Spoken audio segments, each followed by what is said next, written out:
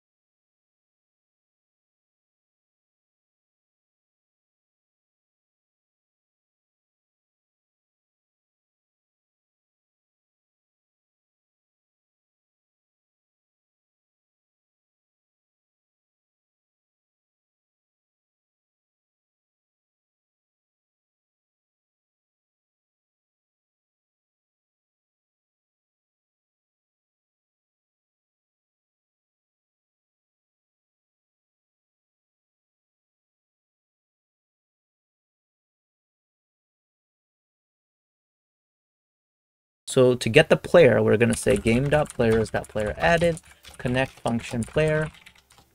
And what this is basically doing is it's saying when players join our game, then give us the player object. And this player variable is going to be the object of the player that joined. So basically what this is saying, once again, this is the player service. And when a player joins, it's going to be stored under this player. So this player is going to be this thing right here. And what we need to do is we need to insert a model inside of this thing. So to do that, we have to use instance.new. So we're going to say local leader stats equals instance.new model. And then we're going to parent it to the player. So we're adding a model inside of the player. And this line of code is basically going here. See, it already did it for me. So basically what this line of code does is it literally right clicks, insert objects, and select model. That's all we're doing. We're just inserting a model. And now we have the model and it's going to be called leader stats. So we want to name it leader stats. So we're going to say leader stats.name equals leader stats. And now what this line of code is doing is it's basically taking the model that we inserted and it's giving it the name leader stats. Now the next thing you got to do is you have to have the currency value. So we're going to say local currency equals instance.new number value.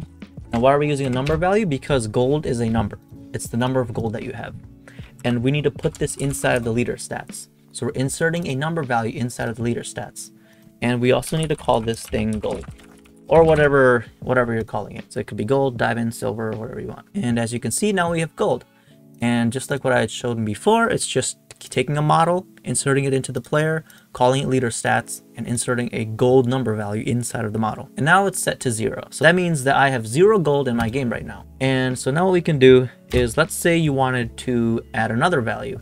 Let's say gold was like the cheap currency and you wanted some like diamond or emerald or something like that. Let's say you wanted some premium currency which players can purchase using Robux. So what you want to do is you want to copy the same exact line, currency, and we're just going to call this diamonds. And then I'm just going to paste it here. And all we're doing here is we're just adding 2 number values, one for the gold and one for the diamonds. And we can change this to gold. So now players will have a gold element of currency and diamonds element of currency. All we're doing is putting 2 number values inside of the leader stats. And as you can see, our leaderboard updates. All we're doing is putting 2 number values, one for gold and one for diamond. So how do you make it so that the player can get gold? How do you make it so the player can get diamond? Well, for this, I'm going to show you a really basic way. We're going to use a touched event, and we're going to make this gold.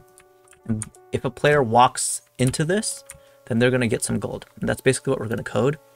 So what we're going to do is we're going to make sure this is anchored. We're going to make sure it has can collide equal to false. And if a player touches this, we want to give them like 50 gold. So to do that, all we have to do is we have to say workspace dot, let's call this, we're going to call this gold giver. Workspace dot gold giver dot touched connect function hit. So now whenever something touches the gold giver, it's going to execute whatever is in this line of code.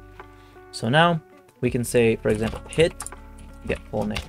So now what we're going to do, so now what this is going to do is it's basically whenever something touches the gold giver, it's just going to print whatever that thing is. So for example, let's try it with our character.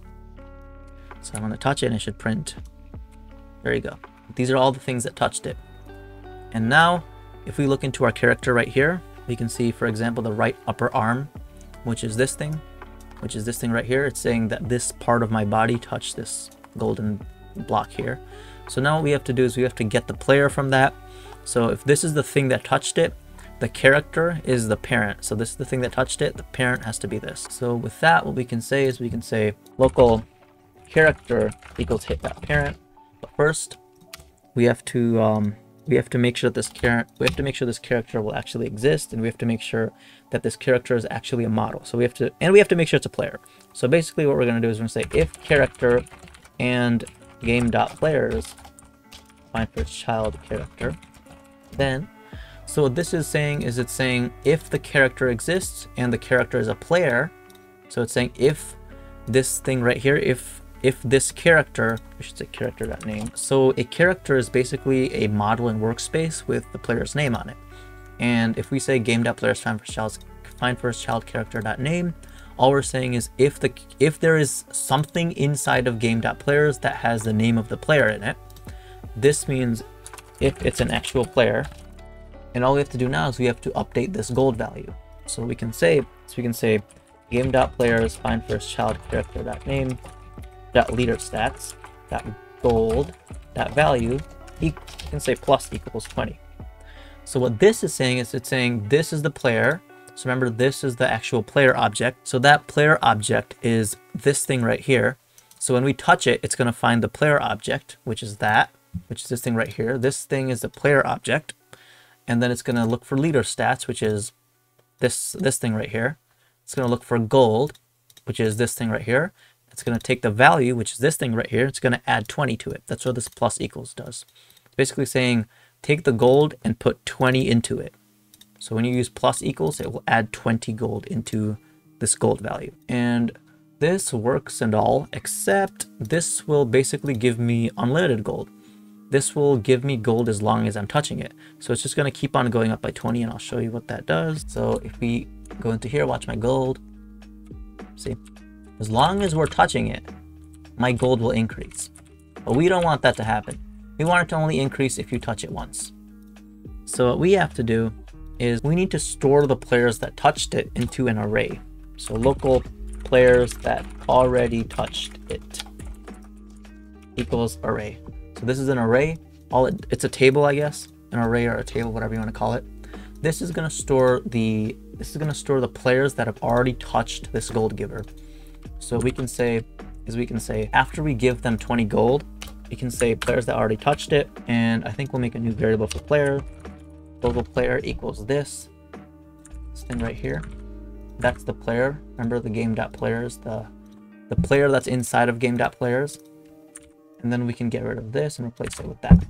So we can say players that touched it, player equals true. So now I'm going to break this down for you. So this is a table that contains Right now it contains nothing. But after, if a player touches this gold giver, then put the player inside of this. So for example, if I touched it, it will put me right here. So it's going to look like that. Let's say if another player touched it, player 2 equals true. So that's all this is doing right here. So it's just storing a list of players that have already touched it. And we have to make sure that the player has not already touched it. So to do that, we can say, and not player that has already touched it, player. Oops, player. So this is basically saying if the character exists, if the character has a player, and if the player has not already touched it. So remember, the first time I touch this, it's going to have my name on it. It's going to say equal to true.